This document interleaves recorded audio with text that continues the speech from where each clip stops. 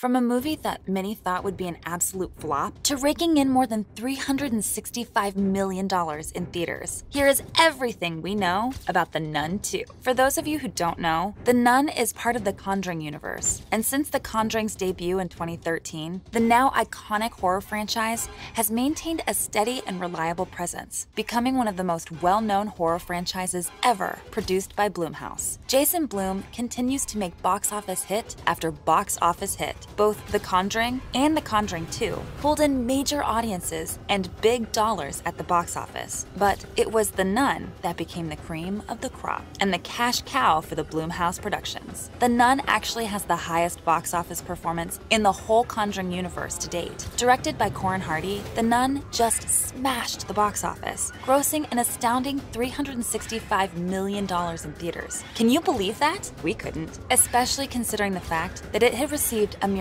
27% critic score on Rotten Tomatoes, making it the worst reviewed film of the bunch. But that's Hollywood. You never know what might hit it out of the park. And who doesn't love going to the movies and watching horror films? These kinds of movies get butts in seats. And now, everyone's favorite demonic nun, Valak, is set to return to our screens later this year. It's hardly surprising that a second film is coming. I mean, the sequel has been talked about since 2019, and given that the first film was the most commercially successful installment in the Conjuring universe to date, it really is a no-brainer. Production has been progressing quickly. In fact, the movie has already been shot, a release date has been set, and all that's left for us to see is the movie itself. Pretty exciting, right? Now, speaking of a release date, when exactly can we expect to see our favorite creepy nun back on the big screen? Well, as far as we know. So, mark it on your calendars and prepare for the fright of your life. Next, who can we expect to see return? Well, in terms of the returning cast members, the American Horror Story actor Tessa Farmiga will reprise her role as Sister Irene. Now, for those who may be unaware, Sister Irene is a pretty major character in the Conjuring horror film franchise, appearing as the main protagonist in the first film, titled The Nun. She's a nun who's brought to the St. Carta Monastery to help combat the blasphemous demon Valak. Actor Jonas Bloquet will play Maurice Frenchy Theriault, a French-Canadian farmer and one of the main protagonists in The Nun, as well as a minor character in The Conjuring and Annabelle Comes Home. Maurice is slated to be one of the main characters in The Nun 2, and we can't wait to see how his storyline unfolds. Now, sadly, it doesn't appear that Damien Bersher will return for his role as Father Burke. In The Nun, you may remember that Father Burke is presented as one of the Vatican's go-to men for all odd and abnormal happenings around the world, often referenced as the James Bond of miracles. Burke's entrance, complete with his black priest robes and matching cap, is eerily reminiscent of Father Lancaster Mirren's costume from The Exorcist, but the parallels between the two characters go far beyond that. Burke was tortured by Valak while being buried alive, which reminds us of the flashing demonic face from The Exorcist. But more on those comparisons later. As you can see, Father Burke is now long gone, dead in the ground, but he could still appear in flashbacks. Now, on to the next. Naturally, Bonnie Aarons is set to come back for her role as Valak. Along with some returning faces, there are also some brand new actors jumping on the scene. Storm Reed, who starred in the smash hit series Euphoria and The Suicide Squad, is slated to take on a main role in the sequel. However, it has not been revealed as of yet who she'll be playing. Alongside Reed, Anna Popplewell will portray the role of Kate, a school teacher at St. Mary's School in France, and a widowed, loving mother to 10-year-old Sophie, who is set to be played by actress Caitlin Rose Downey. Now, of course, everybody wants Patrick Wilson and Vera Farmiga, aka Ed and Lorraine Warren, to appear in the sequel,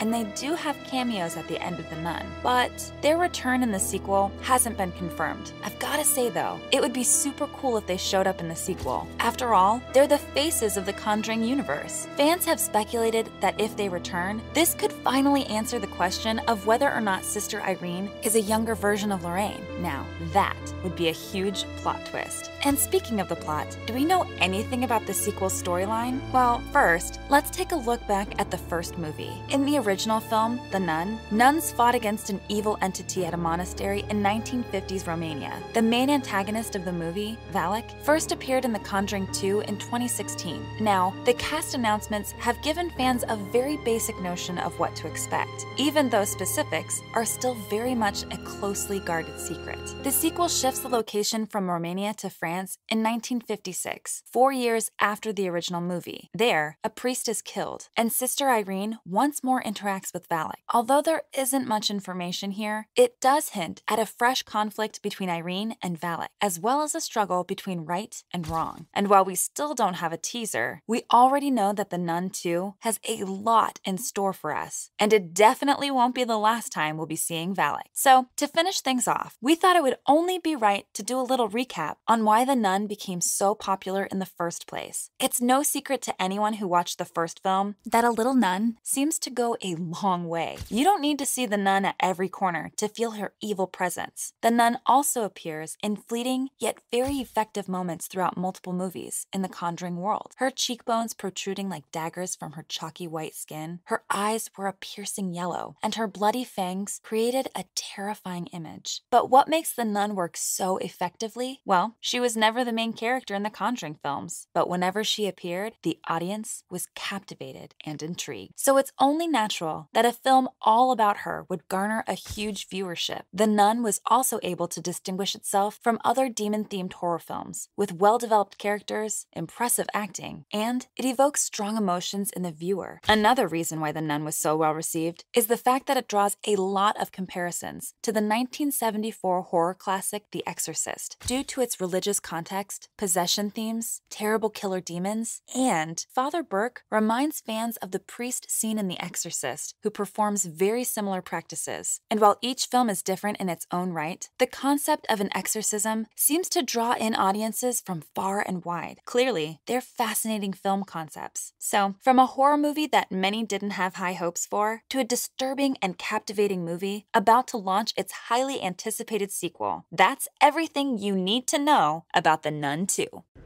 Sister, please. This way.